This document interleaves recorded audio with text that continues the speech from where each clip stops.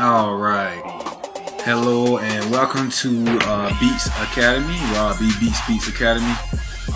Today is a great day, and I'm in my afternoon session here today, where I'm actually chilling in the living room right now. I'm not actually in the studio. I'll be in the studio a little bit later. But I was just chilling out right now, and while I have some free time on my hands, proud to announce that I just won the Colorado Springs Beat Battle second place here in Colorado Springs this past Saturday. And in doing so, I had the opportunity to connect with a lot of people and win a prize. I actually won this UVI workstation you see in front of you. And I have to say I'm pretty impressed by it so far. So with the things that I'm impressed upon and some of the sounds and some of the things that it can do, I'm going to just go ahead and knock that video out for you real quick while I was sitting here. I'm going to show you a few things that it can do while I attempt to go ahead and just do a quick cook-up also. That's a quick make a beat. I'm going to make a quick beat, and while I'm doing that, I'll explain a few things of what I'm doing. So with that being said, we're going to go ahead and get started. Let's go. Alrighty, and we're going to jump right in. So pulling up the UVI workstation, VST. We're pulling it back up. I had to exit out there for a second. Let's see here what sounds we have. I think I had a sound earlier. I found a sound. We're actually in the banks. You go to the vault. When you load it up, I'm sorry, let me start it over. From when you load up the UVI workstation, you actually load the files on the computer or in your documents or wherever you would have it. I actually loaded mine on my desktop. And going into the desktop, you will see the file, the Urban Vaults file.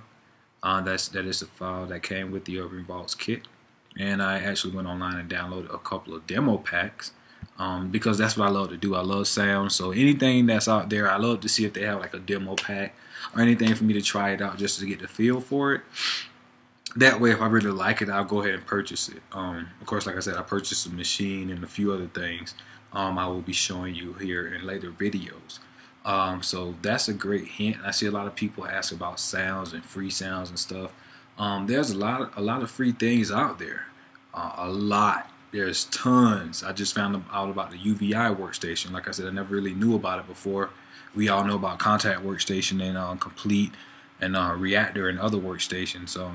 But UVI is fairly new to me, so make sure you do your homework and go just search up some new sounds. There are tons of free sounds out there that a lot of producers neglect, so just check that out. So getting back into the vault, in the Urban Vault, and I have a kit already loaded up. And let's see, we're gonna go back to the kit. And the kit that we have in right now is the Urban Vault EDM. We're looking at a B major. They actually tell you the kit, the tempo, and everything that's already there. Of course, but this tempo is set to 120 at this time. And just play around. I had a sample.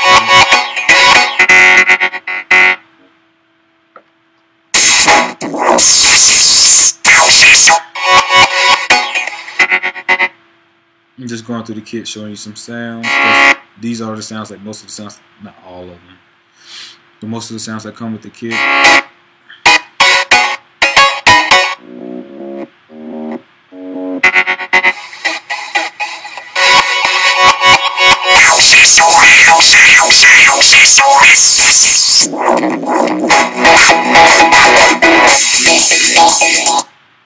So as you can see, essentially what they did was they actually built the beat, or they built a melody or track, and then what they did was separate the sound. So that's what they have across these different keys.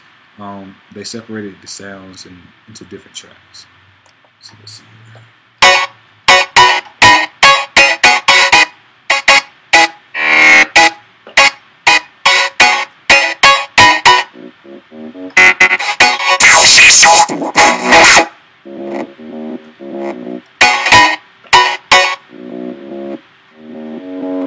I don't think this is the kit I had earlier. I'm not really finding the sound that I wanted, so let's go to another kit and play around with it.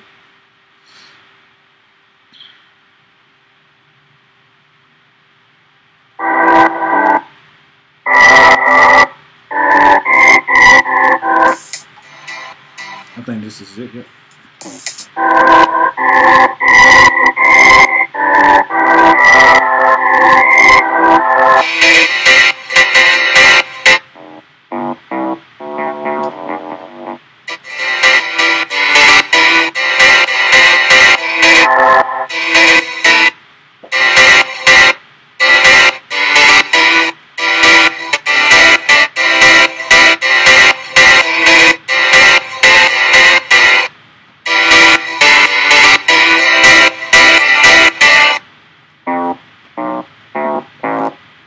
Okay, so we got a few melodies. Let's go ahead and grab a quick melody. I'm not going to really play anything.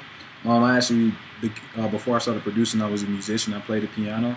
So we're not really going to play anything here in the chords. So we're just going to use the samples that they already have. I'm just going to show you what it can do.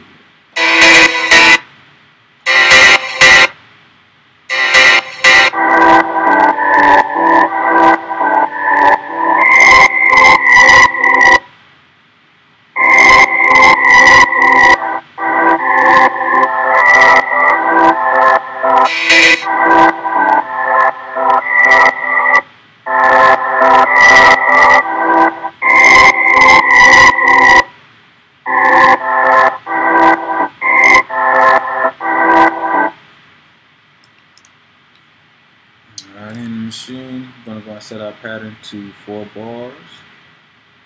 I'm going to chord. Let's see.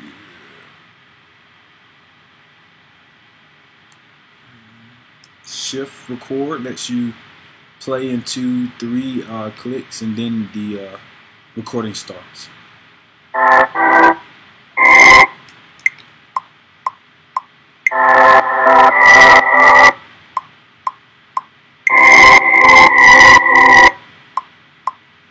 So what I'm going to do is actually double those because they're not long enough. So let's undo that one more time.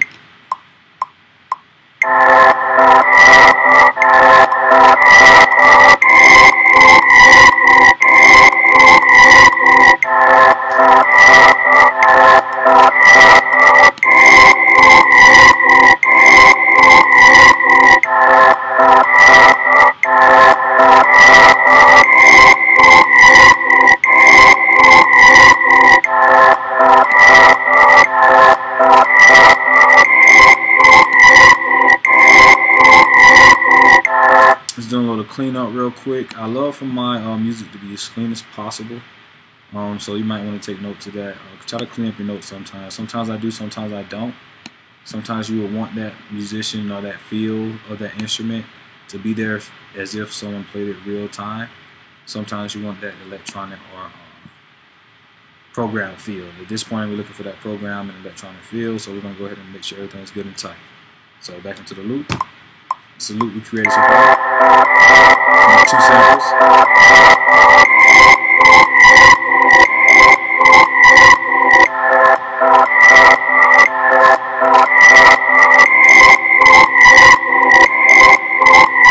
Alright, so now we got the loop. Let's go ahead and make a quick drum sample. So, plenty of samples to choose from. Like I said, we just chose 2. So let's go ahead and go down to the kicks and snares. Let's see what else we got down here. So like I said, you have the pre-program, but we're going to make everything here. Let's go ahead and make one real quick.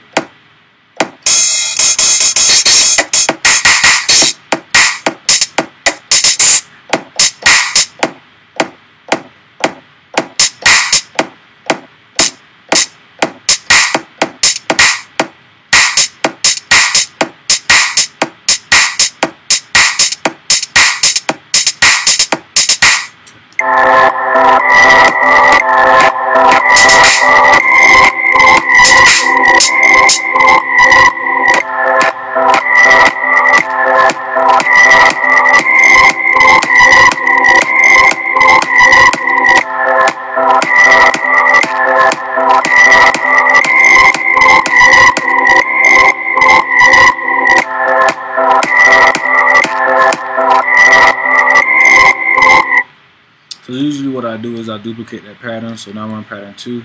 Let's go ahead and do the drums in. Trying to go drum kit. Shift record. 2, 3, 4.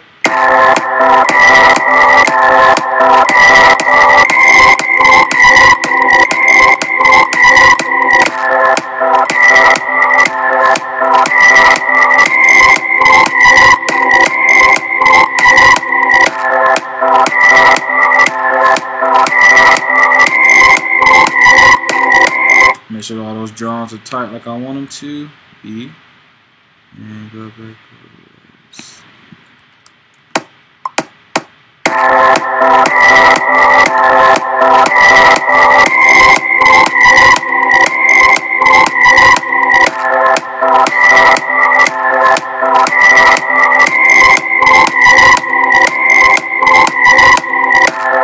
so now we have the drums. Let's go ahead and throw a quick snare in there, duplicate that pattern again. And sometimes I don't always duplicate my patterns, but I just duplicate as many as I need. I feel with more patterns, you can build a song and you can do whatever you want as far as arrangement. But with the not so many patterns, or as least, if you do a few melodies and you do a few drum patterns, you don't have a lot to work with. I like to have a lot to work with when I have a song or a beat build, or building a beat. So I tend to more so do more patterns, because I will always like to throw away or not use a pattern, whereas when I'm building the beat and I'm building the song, and then I feel that something is missing. Most time it's missing, you tend to scratch it, and that's the producer start over. So try to build as much on your beat as possible. That way you can throw away parts, but you'll still have a lot of meat. And you can always take away during the song, you know. But I add as much as I can. So let's add a little bit more here real quick.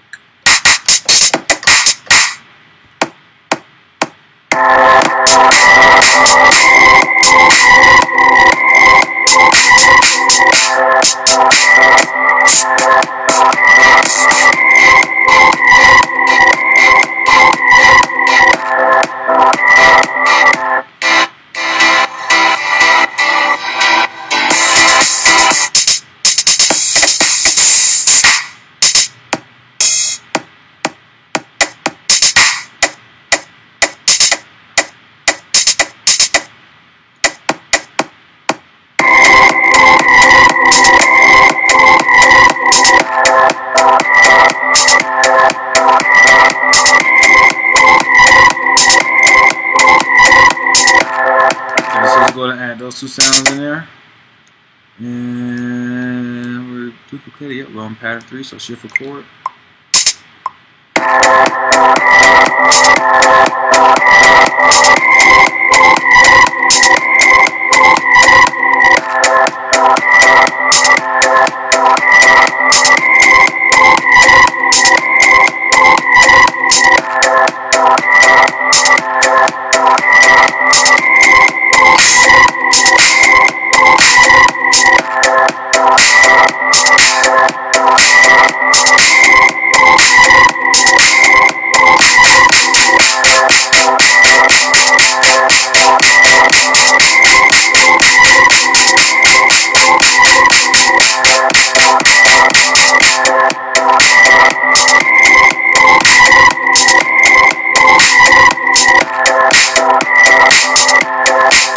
Alright, so let's go ahead and do that clap.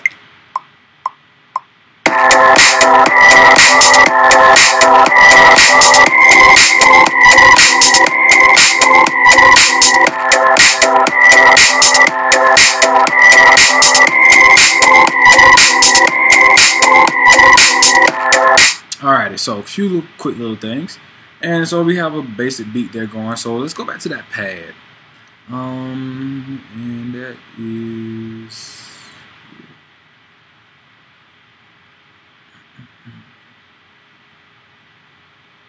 Actually, what I'm going to do is to show you these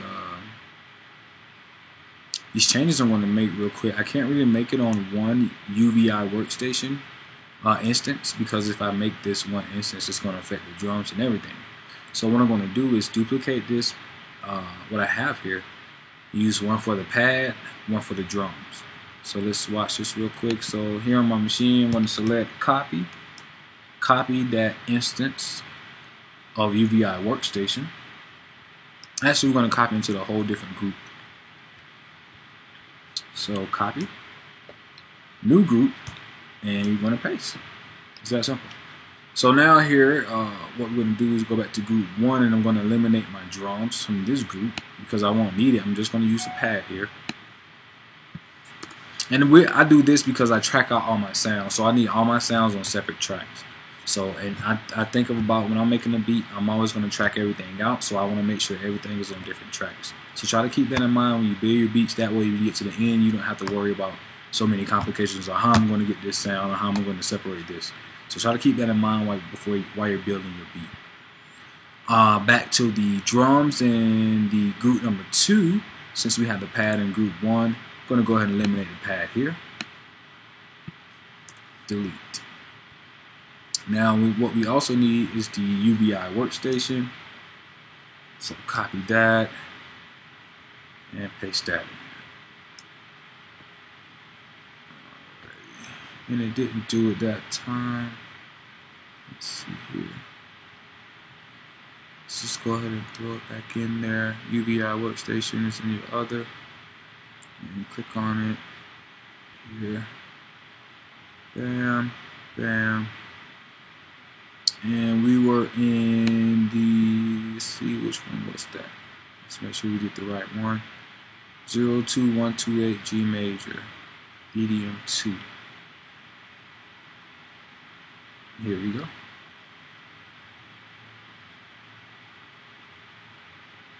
And let's go ahead and check it. So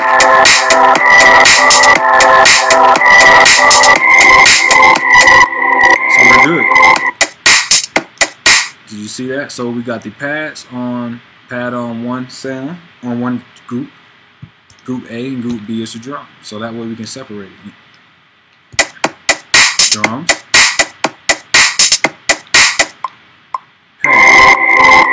And the reason I want to do that, like I said, I want to show you something real quick here. Like I said, I was going to show you some things about the UVI workstation. As you can see, it has a lot of effects. The pads here, the pan here, and the volume. Has a key mode, a note repeat, quarter sign, one shot, input, latch, and MIDI functions. Here's your play mode. Here's your latch to mode. So what it does is it latches to the DAW. Whatever DAW is hosting, it will play and play at that BPM, and it will actually play from there instead of playing from this device. So when you hit play on your DAW, it'll play there. Let's see, you're pretty much slaving to the DAW, the master DAW. And so triggers, 2 times, toggle, stutter, effect, and pitches. These are all modulation effects and modulation that you can do to your sound. So that's what I want to show you real quick. So let's go ahead and use the pad, solo out the pad. I'll show you some real quick things here. I love the stutter effect so far. I'll show you that real quick.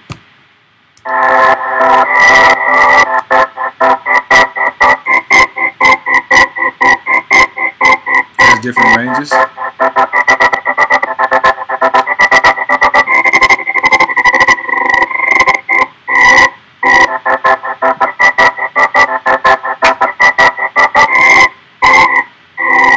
And so the effect button, what it does is it just says how much of the effect do you want on the sound. Because the thing I really like about this is it's kind of like if you're familiar with Fruity Loops. I don't really use FL Studios anymore, but Robbbeatz had a function where you could put as much as the effect on the sound as you like. So this kind of does the same thing. That way you don't have to take away from the whole sound if you don't want to. You know, that's good for producers who want to make a sound and say they want half of the sound going in and out, and the other sound they still want to have that presence in the track. So that's why they don't want to make that effect on the whole sound. Or it can be used for just about anything. That's what I really like about it. Going over to the pitch.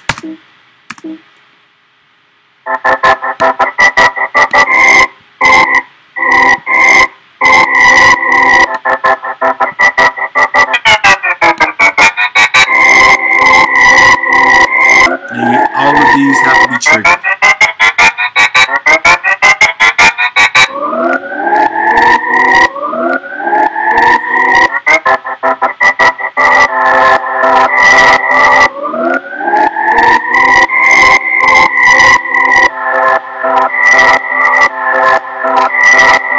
And you see the uniqueness of this, actually every time the pad switches, watch the automation. So if I really wanted to keep this on or record that function for that pad solely, it would keep it on for that pad solely. That is dope. Or you can actually record the automation into the playlist or the pattern builder. Of course, that's just about every DAW. But these pads alone, say if I wanted to keep just a stutter on one pad, it will stay on that one pad.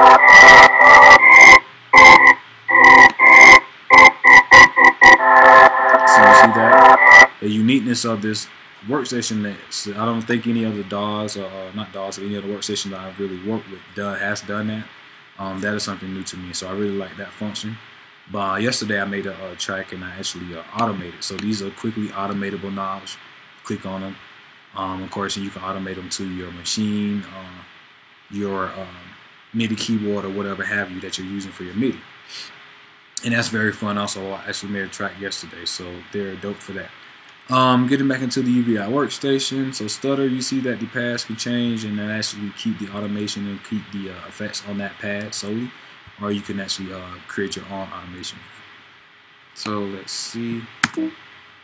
Wanted to show you that. So I was able to show you that stutter effect in the pads. A few more things here, and I'm going to go ahead and stop out for this video, and we're going to go a little bit deeper in the next video.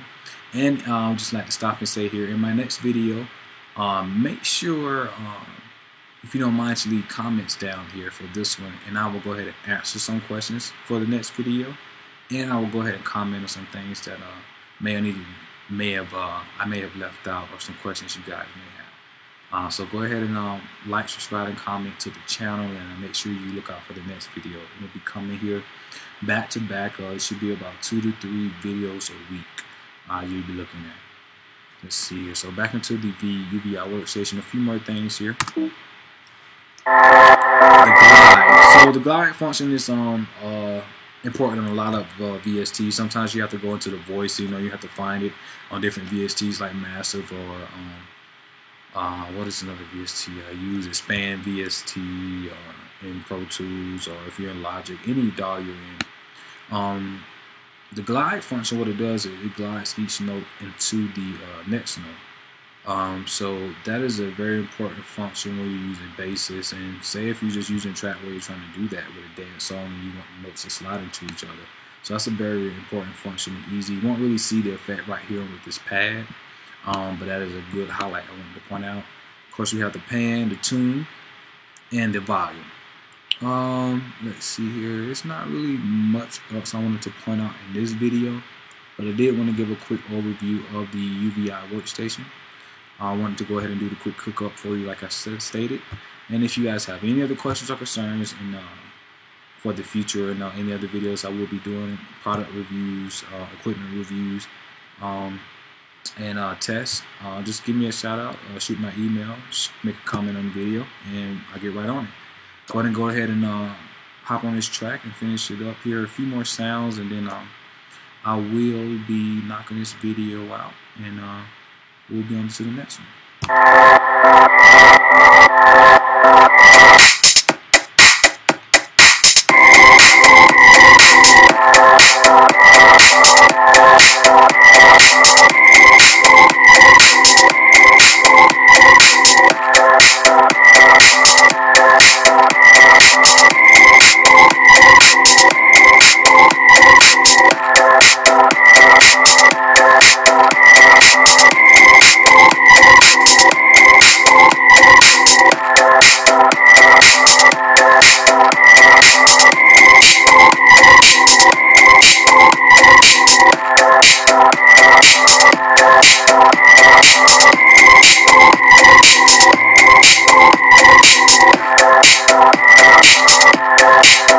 So just adding that pitch to the triggering the pitch on some of these sounds, actually giving that brighter sound that I'm actually looking for in the dance song. So like I said, I just play around with the VST a little bit, but that does call it for this video. And like I said, be looking forward to the next few videos. We'll dive more into the machine. The machine actually had a new update. I think they're on 2.3 or 2.4 now. I actually go ahead and dive into that update and more video and VSTs. Stay in touch, and it was my pleasure, and I wish you guys the best. Have fun making beats.